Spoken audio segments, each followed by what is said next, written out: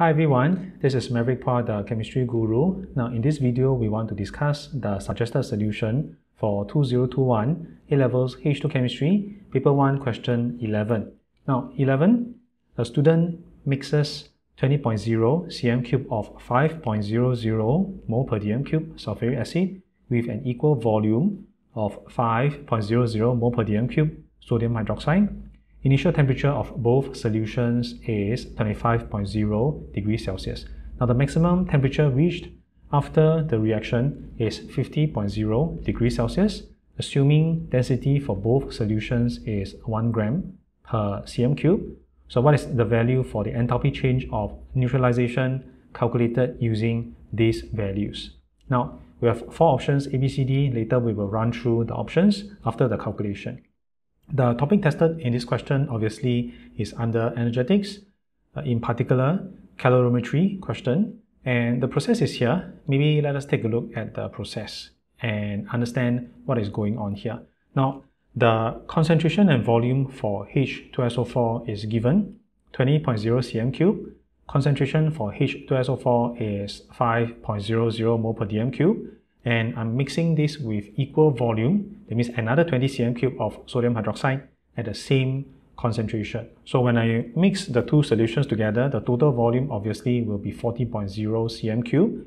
Initially, the temperature for both of them is 25.0 degrees C, and the highest possible temperature that we can measure when you add the two solutions together is 50.0 degrees C. Now this is within expectation because we know that neutralization is an exothermic process, so the reaction should give off heat, and the water or the solution absorbs this heat, and the temperature for water increases. So there are a few steps that we need to take to calculate enthalpy change of neutralization. First thing is, I want to determine the heat released by neutralization. Now remember, the process involving neutralization is exothermic. The reaction gives off heat, and heat is absorbed by the solution, assuming there's no heat loss to surrounding and there's a temperature increase in the solution. So what I can do is I can calculate the heat that is absorbed by this 40 cm cube of solution using this expression here.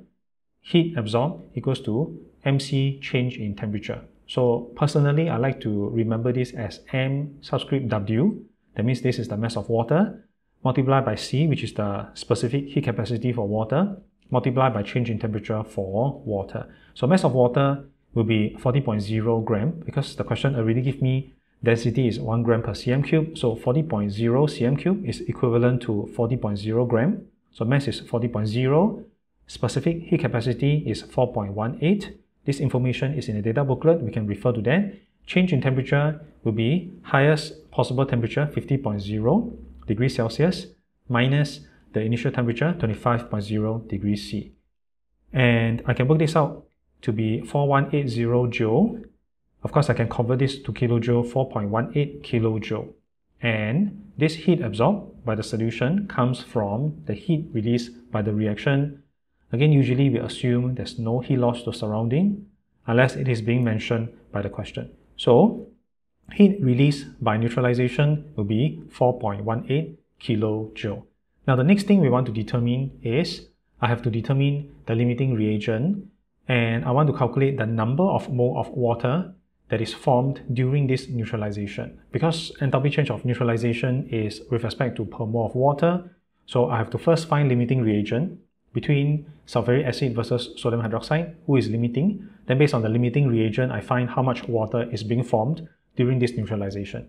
Balance equation is here, very simple. H2SO4 plus 2 sodium hydroxide to give me sodium sulfate and 2 moles of water. So number of mole of acid is concentration times volume. So 20.0 divided by 1000 multiplied by concentration 5.00.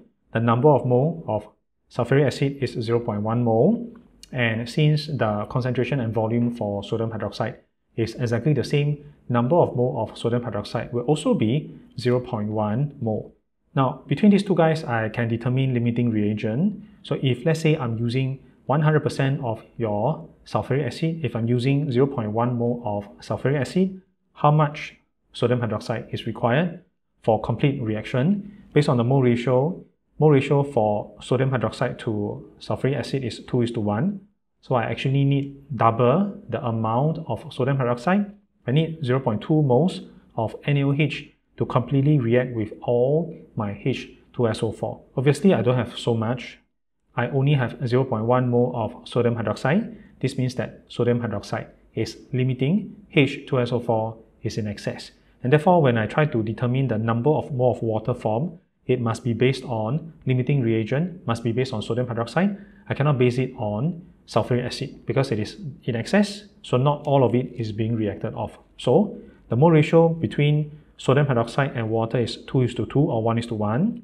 Therefore, number of mole of water formed will just be the same as number of mole of sodium hydroxide, 0.1 mole. So I've determined the heat released by the reaction. I've calculated the number of mole of water involved in this neutralization. Then what I can do is I can determine enthalpy change of neutralization, which is here. Enthalpy change of neutralization will just be a negative value because I know this is exothermic. There's an increase in temperature for the system. So reaction is exothermic. That's why the solution can absorb the heat and there's an increase in temperature. So it is a negative value because the reaction is exothermic. Q term, which is the quantity of heat that is released by neutralization, divided by the number of mole of water. So we have calculated all these terms previously. The quantity of heat is 4.18 kilojoule. Number of mole of water is 0.1. So the enthalpy change of neutralization will be negative 41.8 kilojoule per mole. So we have already calculated this value, and therefore we can run through our options. What is the value for enthalpy change of neutralization calculated using these values? It is minus 41.8. So if I run through my options, A, B, C, D, C will be my answer. Right, so that was the question involving calorimetry under energetics, determining the enthalpy change of neutralization, making use of information given in the exercise. So if you have learned something useful from this video, please give me the thumbs up, like this video, and subscribe to my YouTube channel for more weekly video lessons. That's all for now. I'll see you next week.